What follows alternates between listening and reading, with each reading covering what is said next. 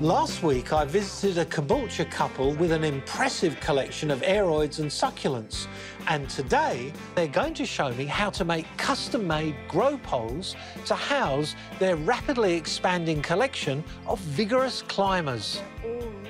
Jacob Wood and Jazmin Edwards relocated to Queensland a couple of years ago after discovering their mutual plant passion when they added some real life to their small apartment in Perth.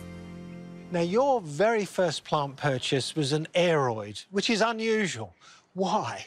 They are a great space filler, and in a little one-bedroom, one-bathroom apartment in Perth, we wanted to make it more homely. Even though Jacob didn't like the Monstera at first, he fell into the rabbit hole of all the aroids. But growing them is a little bit complicated, isn't it? It is. You kind of go through losing some and then having to figure out a way that works, so you get to know your plants. Now, the name Philodendron, that's a classic aroid. That means tree hugger.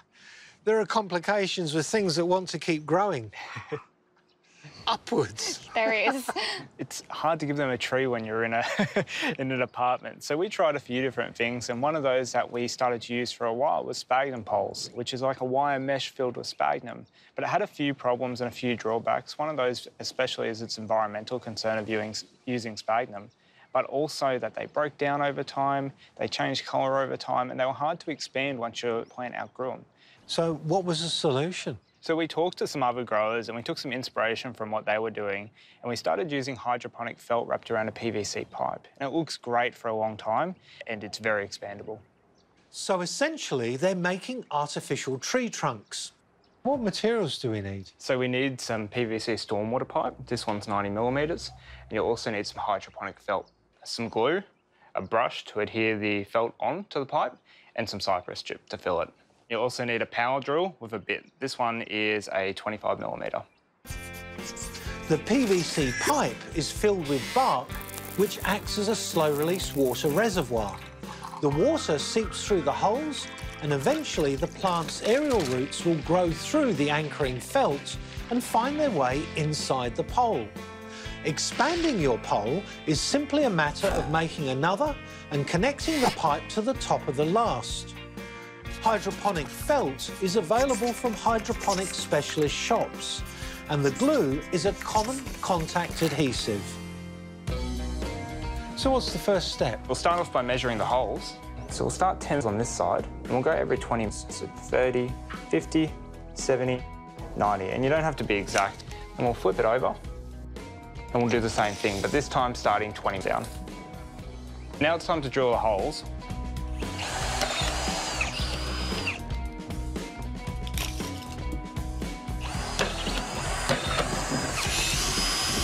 Then we need to do the other side. So now we need to sand it off to remove the burrs from where we've cut it, but also to give the glue a good adhesion surface. Right. So just use a bit of sandpaper. This one is 80 grit, but you can also use a dish scourer if you like.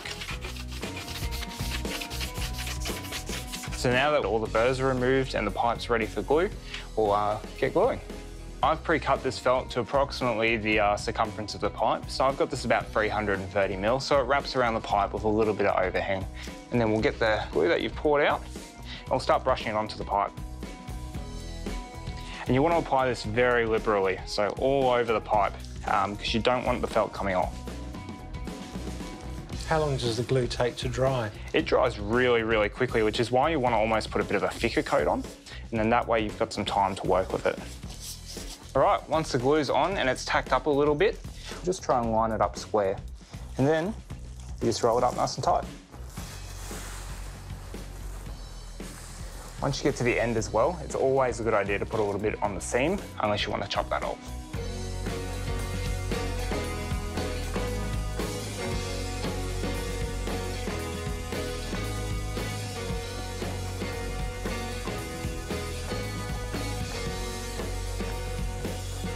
And that's how you do it.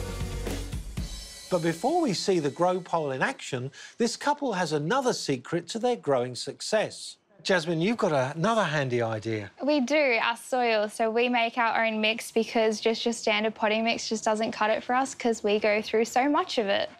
And you're serious about making potting mix with that cement mixer. You use that all the time? We do, every time we make soil. So we can do 50 litres in the cement mixer, and usually we'll make up 100 litres, and we can go through that in a day. We can go through multiple in a day, or sometimes it'll last us a little bit. Wow. So need something that can mix it a bit easier, and that's the solution. So what are the ingredients? So we've got 2 parts of the natural cypress chip, 4 parts perlite, 2 parts vermiculite, 1 part of the composted chicken manure, and 1 part of coir chip. And we've also got some fertiliser pellets and some mineral rock.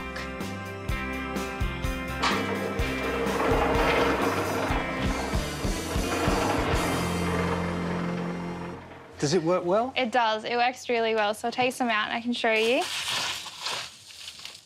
So it's coarse, it's chunky, it's got a really good amount of aeration, and you can water as much as you want. So you can't overwater your aroids. You cannot overwater them. Well done. Now, Jacob's going to show me how it all comes together.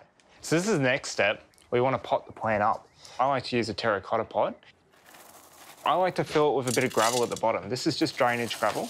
And the reason I fill that with is otherwise the pipe might block the hole at the bottom of the pot. So this adds an extra layer of drainage so it can flow around the pipe and out the drainage hole. What I'll get you to do, if that's all right, is come around and support it for me, and I'll pot this plant in. OK. What I've got here is a Philodendron tenue, and it's got a nice root system. And this is where the couple's custom-made potting mix comes into its own. It's a bit of a tight fit, but we want to give it some time to focus on adhering to the pole rather than being worried about having to fill the pot up with some roots. Okay. So I'll get you to hold that on there, and I'll fill it up and pot it in. I'll pat it down and get it nice and secure, and then we'll start to use a bit of jute or just hemp twine. I like this because it breaks down over time, so if you forget to take it off, eventually the plant will just push it off. Good idea. Eventually, it will develop aerial roots, which will wrap itself onto the pole and secure itself on. So just a simple knot or two will keep the plant nice and happy. Not too tight either. OK, great. Okay. Now that's looking good. What we'll do is we'll fill the pole. That way it's got something to maintain the moisture. I like to use cypress bark, but you could also use an orchid bark, whatever you like. We're basically trying to create a simulated tree here because these are epiphytes and they like to hang on to an external surface. And the roots will grow through those holes. Yep. And by adding water in the top, you've got a reservoir of moisture to supercharge the plant as well. Absolutely. You can even use it to fertilise your plant. You can put some soil release in the top. You can use it however you like. It will eventually, the water will drip down, merge out the holes and then wet the felt. Excellent. I reckon this couple are really onto something. They're experimenting as they go and they're sharing their knowledge. So take a leaf out of Jacob and Jazmin's book. If you're into aroids, give it a try.